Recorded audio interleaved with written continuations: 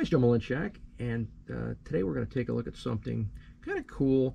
I was searching the internet and I found this Lego compatible steam locomotive from the Harry Potter series, the Hogwarts Express from Mould King. I'm sure it's like a knockoff, but the price was right, and what attracted me to the model was it comes with a fogger, they're calling it, or a little steam generator that produces smoke. It also comes with the transmitter, receiver, basically everything you need to get the model up and running. And Lego has been lacking in their kits, their locomotive kits. Last year I purchased the crocodile locomotive and also the Disney locomotive. That kind of got me hooked, and they're beautiful. Beautiful kits. They run great, but there's not a whole lot on their website as far as different locomotives that you can purchase.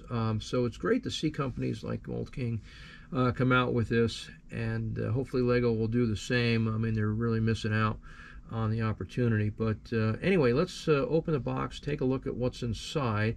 But first, if you would like to see more content like this, please subscribe to my channel. Thank you. Okay, here I have everything laid out in front of me. Quite a bit of parts, actually. We have an instruction manual, which I'm really happy to see. A lot of these Lego knockoff models, you have to download a PDF off the internet, and it's okay, but it's really great to have a manual to do this. We have a sticker sheet, which it says Magic Castle, not Hogwarts Express, I'm sure for legal reasons, but I'm thinking Lego has their own little Hogwarts Express model, and I have one of those. I might use the decals from that or make my own, but certainly a few options out there. Came with track, which I didn't realize, but it comes with track, so you can run the model instantly. A transmitter.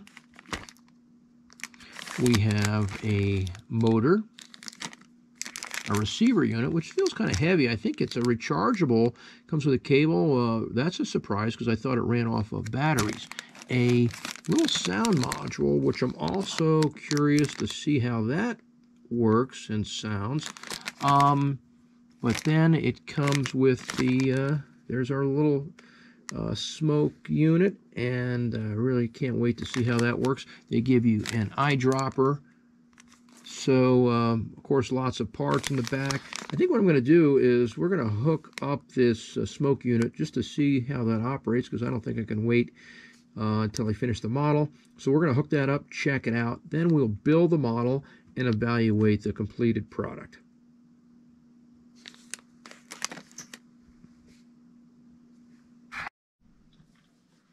Okay, I have everything hooked up, the motor, the steam unit, and these are LED lights, the transmitter, the receiver, and the little sound system.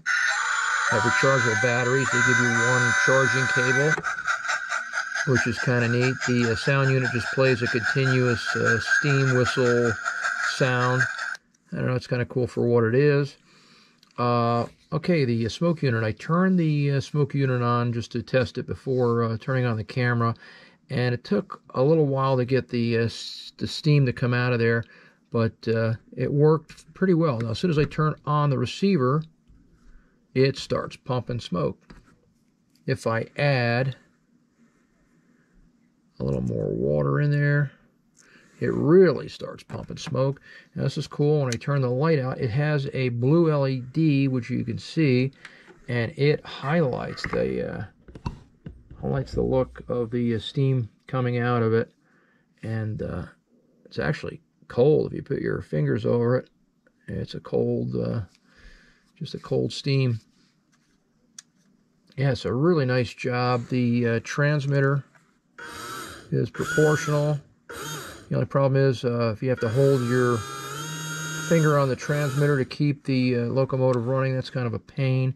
There is an app I downloaded so you can run it on your phone, and I have to play with that because I'm not sure how to get that to run continuously either, but there might be a way. The LED lights look really cool. So again, just a really nice system so far for what I paid for this. And I'm going to assemble the locomotive, and we'll see how all this works together.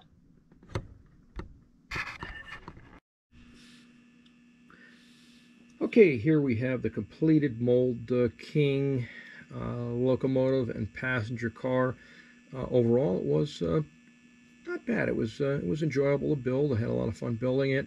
I did a little more research and found out you can purchase it online for as little as $100, but it comes without the box and without the instruction manual. So I paid 170 bucks, but I got a beautifully illustrated instruction manual, which is basically just like any other manual from Lego. So it's nicely done. Shows everything. The locomotive had just a few issues with it. I finished it and tested it on my layout real quickly that I just have temporarily set up my floor. After about an hour of running, maybe less, I had an issue where the gears, the motor came loose, just popped up, and it started stripping the gear between the motor and the main shaft that drives the 6 wheels.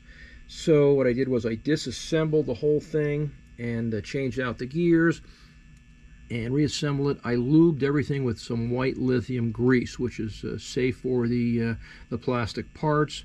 All the gears, all the wheels, anything that moved, I added some white lithium grease. I highly recommend doing that if you're going to build this model. And so use either lithium grease or anything that's safe on plastic that may work with the moving parts. I haven't experimented with too many other lubricants, so let me know if you find something that's good. But the white lithium grease seems to work fine.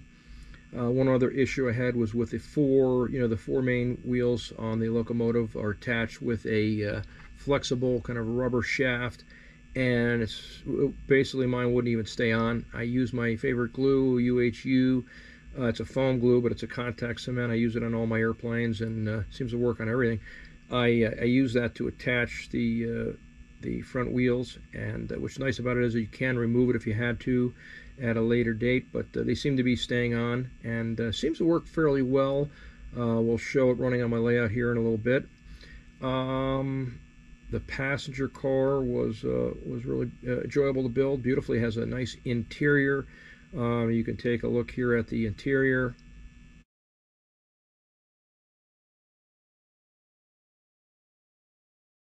The passenger car is nicely done. I would really like to maybe purchase a few more of these, maybe $100, just to have the passenger car alone, maybe to have some extra spare parts. I think it'd be a good buy. To turn the locomotive on, there's a little clear brick here. Just hit the button, and you can see smoke starts coming out instantly.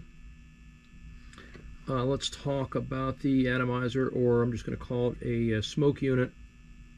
Basically, I had trouble when I first turned it on. Nothing was coming out, so I determined that if you just blow some air in here, maybe with a little bit of water, but yeah, just blow it in there, it'll start coming out fairly well.